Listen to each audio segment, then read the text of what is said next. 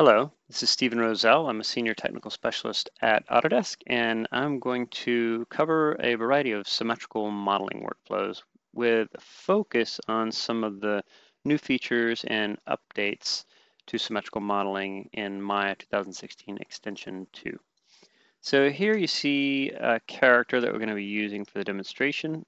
This is probably recognizable to you, the hero character from Witcher 3, Wild Hunt. His name's Geralt. And this was developed or created by a company called CD Projekt. So we're going to focus in on the head and do a little bit of modeling. So let's just go in and just select this, just with a control 1. And we'll frame in a little bit, and what you can see is I've got a mesh that is symmetrical. The textures are obviously not. But I want to go in and make a few edits to this. So we've made a number of changes across the board for symmetrical modeling. So one of which is when you're pre-highlighting or when you're selecting an object, by default, you're going to be selecting just that component on that side of the object. Now, as soon as I toggle on symmetry, first thing you'll notice is it automatically selects the other side. So now if I were to go in and begin to manipulate that face, you can see it's going to manipulate the face on both sides. We also have a new heads-up display, which will show you the symmetry mode that you're in, whether you're in X or Y or topology mode. But beyond just those basics, we've made a whole bunch of changes to the tools that are now supported for symmetrical modeling. So Maya now is a truly symmetrical modeler in the sense that all the various modeling operations tools that you would want to use are now supported for symmetry. So I'll show you some of the more recent additions. So for instance, in here, you can see around the eyes, I have a section here that I need to start to refine.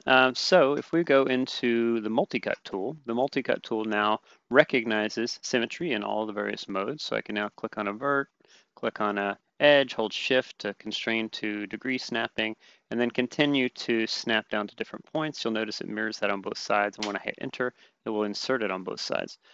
Now this tool is designed to work as well as insert edge loop tool. So if I hold down control, wherever I am on this surface, you'll see it mirrors over on the other side, and when I click, it will insert that detail. Now another type of tool that works in a similar way is the connect tool. So with the connect tool, it's a little bit different. You can basically go in and grab a series of faces, for instance.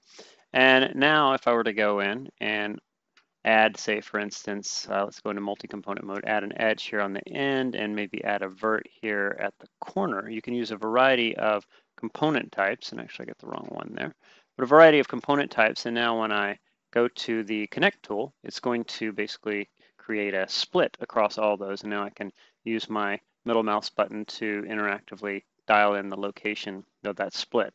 And again, that's a tool that wasn't supported before. And now you can see it's actually working symmetrically on both sides. When I hit enter, that gets inserted. Now, a couple of other tools to point out. Another tool that is very useful is a tool called Offset Edge Loop. So if I go into edge mode and I come down in here to the Offset Edge Loop tool, I can click on any edge and then automatically offset parallel edges on both sides, basically, that will follow the flow of that loop. And when I release, it will insert. And then if I want more of a free-form split, I can go in and use something like the Insert Edge Loop tool. Now, the Insert Edge Loop tool is similar.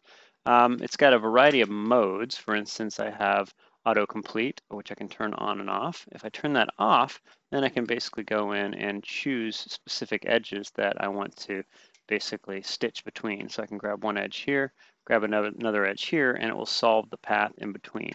Now I can control to remove selections. So I'll remove a few edges and then maybe add a few edges going along here and follow kind of the flow of the shadow there that you see on the edge. And now I can click, drag, interact that. Now you can see that mirroring over on the other side. If I come around, you can see I have the exact same situation on the other side. As soon as I hit enter, that's going to insert that detail again on both sides. So a lot of those tools were not previously working, or at least not fully working in all cases with symmetrical modeling, and now pretty much the breadth of the tools that we have are supported. So I should note that that includes even very low-level tools. So for instance, if I wanted to change the normal orientation, I have a vertex normal tool, and you'll notice that if I edit it edit the vertex normal on one side, it's going to edit the vertex normal on the other side. So not only these higher level tools are supported, but the low level functionality as well. We've also added support for things like our retopology workflow using MakeLive and QuadDraw. So let's take this object and just to make it a little bit denser, I'm going to go in and apply a simple smooth operation just to add some more details. So let's say that I had this high-res object now and I wanted to retopologize this. What I can do is make the surface live, and then that's going to create a kind of a reference form of the mesh so that I can now snap on it with various tools, including QuadDraw. So when I go into the QuadDraw tool, what you'll notice is that as I begin to drop down some points, those are getting dropped down on the surface. They'll follow the flow of the surface and the shape of the surface for the character that I'm working on. And you'll also notice that it is incorporating on the QuadDraw points on both sides. There's a threshold within the center, so if I get within a certain threshold, it knows that that's a center point and it will automatically snap it to the center. And now I can just use my shift key to go in here and build a nice simple strip across my character. Now I can go in and use something like control to add some resolution, maybe add some resolution this way as well. And then in addition to that, you can use things like the tab key to draw strips. So let's say I wanted to draw a strip along here. Let's actually make that a little bit bigger with, with my middle mouse button. There we go. So I'll start here and then I'll just click drag to drop a strip out across the side of the forehead. So all the snapping functionality supports mirroring. So if I grab a point or an edge, if I move these within a certain threshold, that's automatically going to snap. And that also includes things like holding the tab key to extend edges. And you'll notice that as I come around here and extend these edges out in different directions, then it's going to maintain the symmetry on both sides. Now, if I were to actually go in and hide the texture for the head, I can just use the layer and I can set this to be unshaded so that I can actually see what that geometry looks like on top of the wireframe of my base mesh. So rather than starting from scratch, we also have a few options for essentially shrink wrapping meshes onto our targets. So I've got a skull cap here, which I'm just going to add to the isolate select. Actually, it's hidden right now, so I have to first select it, and then I'll go up here and say add selected. There we go. So now I've got a skull cap here that I want to shrink wrap onto this object. Now I could use a shrink wrap deformer, but that requires a connection basically. Sometimes I just want to quickly wrap one object around another. So with the head still live, I can take this skull cap object, which was created just from a simple sphere, and I can go into the Mesh Conform tool where we've added a new option, and I'll show you the difference. Previously, when I did the conform, it would do a closest point conform. So when it did the snap, I would end up with these situations where it wouldn't necessarily preserve the shape very well. So you'd get these kind of jagged areas here. Now we have the option of going in and using something called along normals so that now when I do this, I get a much cleaner, smoother snapping from one object to another. So this can be used, again, as just a simple, quick shrink wrap without construction history or without any kind of deformer node. Now that this is conformed to my object, as long as it's live, I can begin to make edits. For instance, if I move a point on one side, it will move a point on the other side. So I can go in and I can make these kind of broad edits. And I can use soft select as well. And I can start to manipulate the shape of my various vertices and points in order to kind of conform this shape to the head even further. And again, this is working with that live object underneath using simply make live. So I'll just go in and I'll just make a few changes here. One thing I'll point out is that as I begin to manipulate this, you can see that the more extreme that I do this, then I'm going to start to see variation in the points, and you'll see a little bit of snapping in there. So we've added under transform constraints the ability to use normals. Similar to the conform, you can enable along normals and you'll get a much smoother, much more predictable slide. And this works with the regular slide surface mode as well. So you won't get the popping and the jittering anymore. You'll get this nice, even, smooth transition from one shape to another. And again, I can go in and use things like soft select all around here to basically kind of position and conform these objects together. I can do the same thing with this object here. If I go into my vertex mode, and I'll just display the edges for this, but I can begin to grab points and begin to kind of position and snap them together so that these align up very closely to one another. And I can obviously turn off soft select.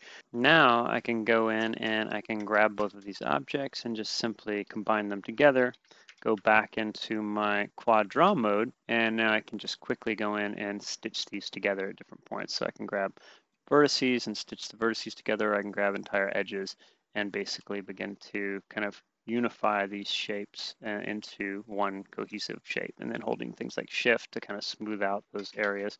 And it looks like I didn't get a snap there. Holding shift to kind of smooth out these areas and so on. So I don't really need the quad draw mesh anymore. I'll remove that. I'm going to turn make live off, and now my object just becomes standard selectable mesh again, but the textures or shaders are not displaying because I disabled those through the layer. So I'll just right click on the layer and I'll go into the display mode and I'll set that to be shaded. So now we're going to talk about some other symmetrical modeling options that have been added. And remember, I smoothed this out, so just for simplicity, I'm just going to grab the smooth node and I'm going to set the divisions back down to 0, just so I'm kind of back where I started. So let's say that I started to refine this using a variety of different ways. So I'm just going to turn off my symmetry, and we're going to go in and grab the ear here, and I'll set my soft select range to kind of just affect the area right there around the ear. I'm going to grab the bottom of the ear and I'm going to pull that out. I might want to pull the head in here a little bit, but the main thing I'm doing basically is just trying to deform or kind of distort the ear just so I can demonstrate a point here. So let's just say I've got a giant ear character now all of a sudden that I need to work with. So clearly one side is different from the other. Now, what happens if I need to copy that over to the other side? Well, instead of splitting the mesh in half, I now have the option of just selecting the vertices on one side of my object, and under Edit Mesh, I have two options. One is a Symmetrize, which will basically allow you to define a center point as an axis, and it will copy the shape across that axis based on the selected vertices. So now I have giant ears on both sides. Now the other option, if I undo that step, is to, instead of copying the shape, you can flip the shape. So you can grab edges or verts, either one, and I can say flip, and that's going to flip it over to the other side. Again, I just choose my centerline axis. Now it's going to copy the shape from the left to the right and the right to the left. You'll notice that the textures did not flip because the topology did not change. That was actually just essentially a copy of the shape itself. Now, in some cases, you actually might want to mirror the mesh over completely in terms of the actual topology and not just the shape. So we have a new consolidated mirror tool, which basically combines the legacy mirror tool and the legacy mirror cut tool into a single new tool that consolidates a lot of that functionality and then adds some new stuff as well. So a couple of things that I can do in here. One is if I turn off the cut mode, I can just set my geometry to type to be flip. And what that will do is the equivalent of essentially inverting the mesh, but it takes care of all the normals for you. It doesn't require you to go in and do any kind of weird flipping of the normals. It just flips the mesh kind of intelligently for you. Now, another thing that I can do is I can switch this into copy or instance mode. I can turn on cut and I can mirror this over to the other side. And I just choose the axis and direction that I want to mirror, and I simply apply, and that's going to cut my object in half and essentially mirror it over. So now you'll notice the topology is mirrored because the textures are actually flipped. That means the UVs were flipped as well. I'll talk about that in a second. But you can change the direction at any point. So I could flip top to bottom, or I could flip left to right. I could set plus or minus. There we go. So now I'm mirroring in the positive direction. Now I'm mirroring in the negative direction. And if I switch this to Z, then it's going to mirror front to back and so on. So you have a lot of control over things like the direction and the axis that you're mirroring across. You can also choose a custom plane, and then I can grab that position and I can interactively start to pull that in and out, and that'll automatically stitch those center line points. We've also really improved the way that it stitches that center line, so it's much more predictable and much more robust. It doesn't create a lot of extra vertices. It doesn't leave any gaps. It's just very clean. Now, the last thing to point out is I mentioned the UVs. If I take a look in the UV editor, you can see that historically and by default here, my UVs are basically just going to be overlapped as soon as I did that cut. Oftentimes, though, that's not what you want. You actually want the mirrors, rather the UVs that you've already created to be mirrored. So I've got a flip UVs option where I can actually just go in and say I want to flip that across the world in one direction or the other, or I want to flip that across the local axis, and then it will flip it locally so that I'll get the appropriate mirror in this case. And now you can see I've mirrored the topology. So now the UVs, in other words, are kind of recalibrated. Now, of course, this is not at all like the Witcher character is supposed to look, so all I have to do is just grab my mesh again, and I can just change that direction back, and then I get my nice normal-looking ears back. Now, you might notice here that I've got a seam down the center. That's just because I forgot to actually set my smoothing. So I can come in here and set my smoothing angle, and if I set my smoothing angle to a higher value, that'll go in and take care of that center line seam so that I get nice clean smoothing across the center of the character. Now, another thing to point out is the UVs, if I take a look at the borders, are not necessarily going to be perfect, so I may have to go in here and do some stitching. So I can use my handy little sew tool to basically grab that center line and just basically stitch that up right down the middle. And I can do the same thing here, stitching that line right down the middle. If I want to now start to work in a symmetrical fashion for UV editing, we've added functionality for that as well. So for example, if I were to go in and grab a UV and begin to manipulate that UV, and rather those UVs, let's just turn off the image for now. But let's just go in and change the shape and start to modify this in different ways. Maybe grab the center here, something like that. Also using various tools. So for instance, I've got tools for doing pushing and pulling and smoothing and whatnot. So I'm just going to make some kind of dramatic changes here using all of my various tools. And of course, something like an unfold and whatnot. So I can go in and make all these changes. And now after that, I want to go over and copy that over to the other side. So we've added a new symmetrized UVs tool as well. And same idea, you just select the middle point, the axis, and then I can use my control to actually go in and change the center in terms of the reference point.